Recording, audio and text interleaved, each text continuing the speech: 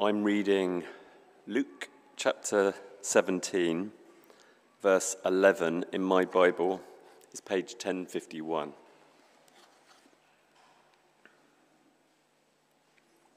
Jesus heals 10 men with leprosy. Now, on his way to Jerusalem, Jesus traveled along the border between Samaria and Galilee. As he was going into a village, 10 men who had leprosy met him. They stood at a distance and called out in a loud voice, "Jesus, Master, have pity on us." When he saw them, he said, "Go show yourselves to the priests." And as they went, they were cleansed. One of them, when he saw he was healed, came back, praising God in a loud voice. He threw himself at Jesus' feet and thanked him, and he was a Samaritan. Jesus asked, "Were not all 10 men cleansed? Where are the other 9? Has no one returned to give praise to God except this foreigner?" Then he said to him, "Rise and go. Your faith has made you well." This is the word of the Lord. Thank you. Good morning, St. Mike's. It's great to be with you, all of those in the building without masks, hurrah! And those of you joining us online, it's great to be with you. I thought it'd be great this morning to ask 3 questions, and then I'll pray and we'll take communion. How does that sound? So you're all sitting comfortably. The first question I want to ask is this: do you have favourites amongst your children? Now, I know I should not be asking that question, particularly from this privileged position. I get into trouble for a number of reasons in our home, and one of them is I always say to my children, "You're my favourite." And they always say to me, "Daddy, you can't say that. What about the other 2?" Because we've got 3, Joseph 17, Matilda 15, and Reuben 12. And I say, "Yes, but Joseph, you're my favourite eldest, and Matilda, you're my favourite daughter, and Reuben, you're my favourite little one." And so I rescue it pretty quick. But actually, it's really difficult not to have favourites, isn't it? And as good, responsible parents, of course, we don't have favourites. Either that or all of our children are our favourites. Isn't that right? Now, as we read the Bible, there are 4 pictures we get of the life of Jesus. And these 4 perspectives from Matthew, Mark, Luke, and John all have different perspectives on his life. And each gospel has favourites. Did you know that? Each gospel, Jesus is portrayed as having particular favourites. For example, the Gospel of John. The Gospel of John is a little bit different than the other 3 gospels. But in the Gospel of John, it talks about somebody called the beloved disciple. You heard about the beloved disciple. 6 times in the Gospel of John, it refers to the beloved disciple. The Gospel of John. Guess how many times that person mentioned in Matthew? 0. Mark, 0. Luke, 0. I wonder who the beloved disciple might have been. I wonder if there's a little bit of editorial emphasis being added. And this morning I want to focus particularly on the Gospel of Luke. And Luke had favourites. Luke was the author both of the Gospel and of the Acts of the Apostles, and he had favourites. Luke's favourite were the poor. You see, the poor are only mentioned 5 times in Matthew, 5 times in Mark, but they're mentioned 10 times in the Gospel of Luke. And Luke goes to great emphasis also to challenge wealth in the Gospel of John. You know, in the Gospel of Luke, it says, "Blessed are the poor." In Matthew, "Blessed are the poor in spirit." In Luke, it says, "Preach good news to the poor." In Luke, it tells the story of the widow who comes and puts 2 coins in the offering. In Luke, it talks about how difficult it is for a rich person to get into heaven. Harder than going through the eye of a needle. So in Luke, clearly, he has this favoritism, this bias, this emphasis might be a more acceptable word for the poor. So the second question I want to ask this morning is this. Why is Jesus good news for the poor? Why is Jesus good news for the poor? And thank you, Jay, for the reading from Luke 17, verse 11 onwards. We have this story of Jesus encountering the poor. When you think poor, don't just think financially poor, although that is often the case. Think disadvantaged. Now, Jesus was roaming through Israel, and as he approached a village, he met 10 lepers. And their encounter with him was transformational. Their lives were completely transformed as a result. And I'd like to talk about 3 ways that their lives were changed as a result of hearing Jesus. Because by encountering Jesus, these lepers, this community of 10 lepers, experienced social inclusion. You see, in those days, if you had leprosy, you were an outcast.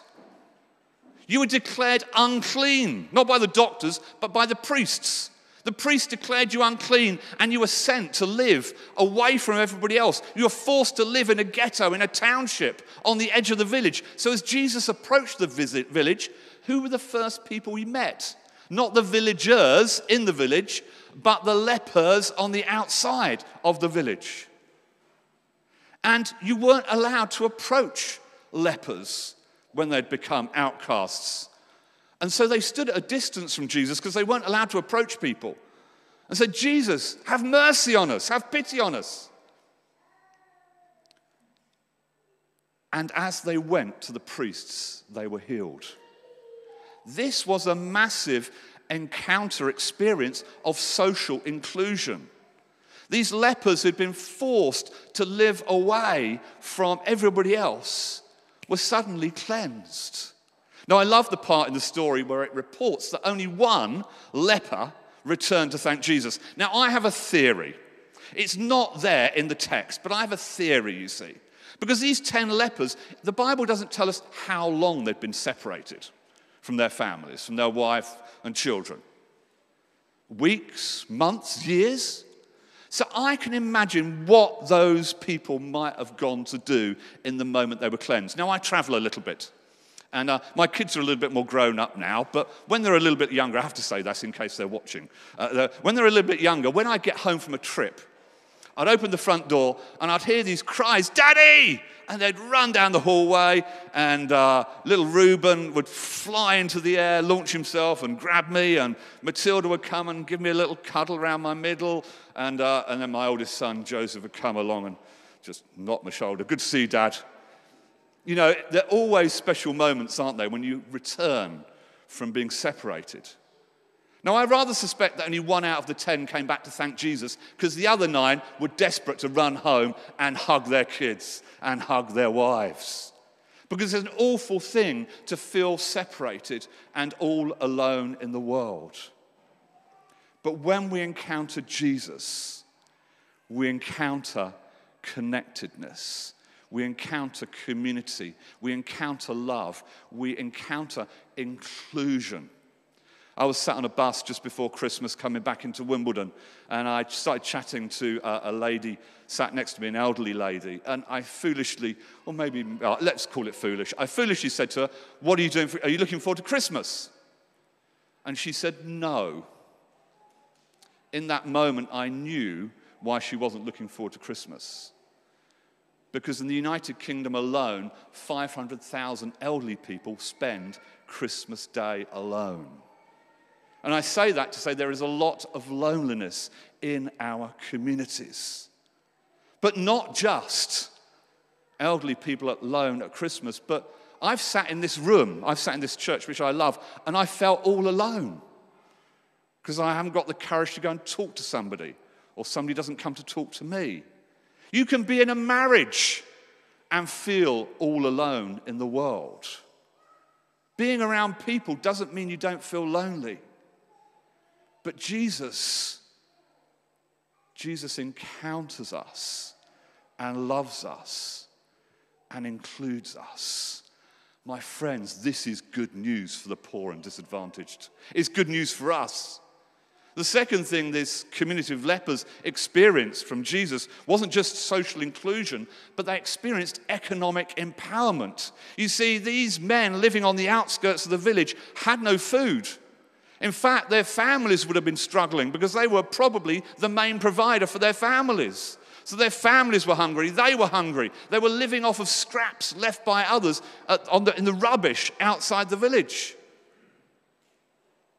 So when Jesus cleansed them from their leprosy, it was an act of economic empowerment. Because now they could return to work. Now they could go back out to the fields and plant seed and grow stuff. Now they could go to market and sell it. Now they could go back to their workshops and make what they made and go to market and sell it. They were economically empowered. You see, in the New Testament, every encounter with Jesus where somebody's healed, remember, every one of those miracles of healing is also an act of economic empowerment. There was no welfare state in Israel at that time. There was no welfare system. Oh, well, here's an allowance if you've not got a job. That didn't exist. So if you had no work, you were begging for a living. I love the story in the book of Acts, as Luke continues his story. And Peter and James are sat by the gate called Beautiful. And, they're going through the gate called Beautiful, and they see a beggar. And he asks them for money. And they say, oh, gold or silver we haven't got, but what we have, be healed in Jesus' name. He got something better than gold or silver. He got back the ability to work again, to provide for himself, to provide for his family, and provide for other people. Every healing of Jesus in the New Testament, every healing is an act of economic empowerment, giving people not only the ability to work again, but the dignity to work again. This is good news for the poor. And the third dimension for me in this story, social inclusion, economic empowerment, is political justice. You see, what sort of society, we ask ourselves, would diagnose somebody with a terminal illness and then force them to leave their families and live on a ghetto outside of their village, town, or city? What sort of society? What sort of society would leave somebody struggling and in pain and not being allowed to be helped on the Sabbath? What sort of society would allow a woman caught in adultery to be taken out of the front door, to be put on the ground and about to be stoned to death? What sort of society? Incidentally, she was caught in adultery. Where was the man? I presume he just slipped out the back door. We have to challenge the injustices in our society, the wrongs in our society. And political injustice, yes, but also cultural injustice. You see, Jesus was challenging the political norms of his day. Politics is simply how we choose to live together. And Jesus was challenging everything about how society lived together, about the practices or non-practices of the Sabbath, how we treated people caught in adultery, how lepers were treated, how people who have been married several times were treated. You read through the New Testament, it's full of it. And Jesus was challenging those injustices, not just within the political system, but even more powerfully within the culture.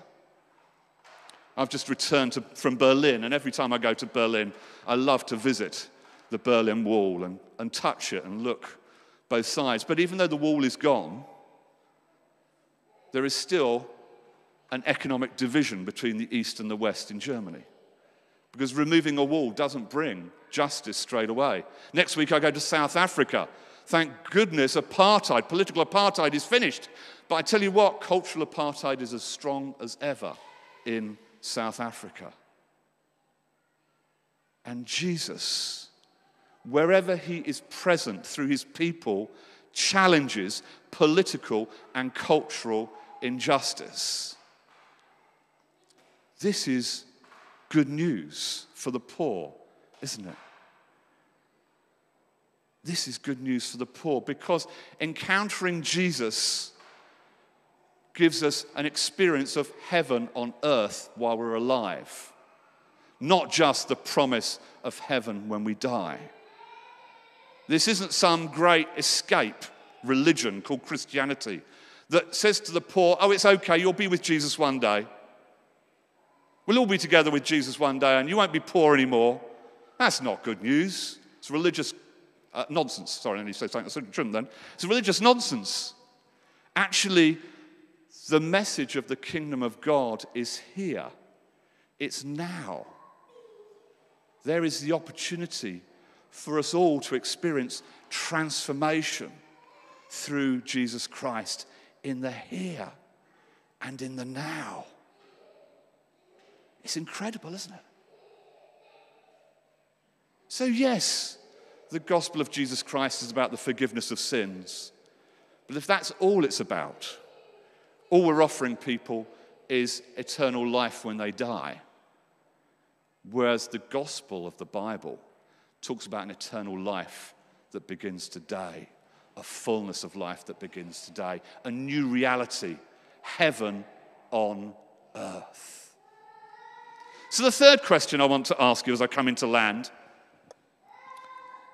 is this: why, or what have we got in common with Luke? Luke is this author of the gospel who's a little bit, he's got favorites. He's favored the poor. That's how he portrays Jesus. What have we got in common with him? Well, I would argue we've got quite a lot in common with Luke, because Luke was a highly educated person. Luke was a professional person. He was a doctor. He was a physician. He was a highly resourceful person. And probably most of us here, not all of us, but most of us here are probably in the top quartile of qualified people in the world. Most of us here have got professional jobs, I suspect. And so actually we have quite a lot in common with Dr. Luke, if you want to call him that. We're like him, he's like us. We're highly qualified, we've got professional jobs, we're resourceful. So we've seen what Luke's response was to the poor. And this morning I want to ask us, in our position of privilege, what is our response to the poor?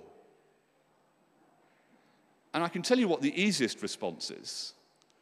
The easiest response is to give some money. And it's a good response, but it's the easiest response. And I hope you all do that. Give to St. Mike's, because we do loads to help our community. But that is the easiest thing to do. To write a check, to make a bank transfer, to do however you do it. It's the easiest thing. It's the easiest, the quickest, and the least painful thing to do. The most sacrificial thing we can do is actually get involved. As Jesus got involved with that community of lepers. He spoke to them when nobody else would speak to them. He touched them when nobody else would touch them. He loved them and brought healing into their lives when nobody else would. And this is the opportunity that we have. Yes, give some more money, please. But it's easy. The most costly thing that we can do is, just like Jesus embraced the poor, we can embrace the poor. And our family loves St. Mike's. There's two things we really love amongst lots of, well, several, I won't go to a list, but we love the youth and children's work here. We love the leadership here, but also what we love here is this church's commitment to the community, to serve the poor and serve the disadvantaged. This church is not a private members club where we pay our giving each week and we expect certain benefits back. It's not that. This church is arms, sleeves rolled up, jumping in, helping people. It's amazing. But what this church needs to continue doing that is people who give something of themselves to people in this community. And there are loads of opportunities at St. Mike's to give a little bit of time. And so I'd like to do something really practical and tangible this morning. Can you reach for your phones? And if you're online, you can do the same. And I'd like to invite you to do something. I'd like you to consider would you give 1 hour? Would you give 1 hour? Would you give 1 hour a day? Well, actually, Matt, I can't at the moment. Would you give 1 hour a week? Possibly. Could you give 1 hour a fortnight, or even 1 hour a month more than you're currently giving to serve this community through the work that St. Mike's already does? So it's a very simple question with a very simple answer. It's yes or no. If the answer is yes, there's something that's going to come up on the screen. As if, oh, over there. You see, you can text. If you text 1 hour to that mobile number, now just so you know that this isn't contractual. There are no terms and conditions attached. You're not signing away your life. All you're saying by texting 1 hour to this number is saying, I'm interested. So if you're at home, please, you're included. If you think you might be able to give an hour, a day, a week, a fortnight, a month to help in this church serve the community more, could you just text 1 hour to that number? And then someone from the team will be in contact with you to talk about some options and ways you could get involved. Not about your money, you can do that anyway, that's easy. This is about getting involved, about rolling up your sleeves, about serving, about giving. Because Jesus is good news for the poor. Let's stand.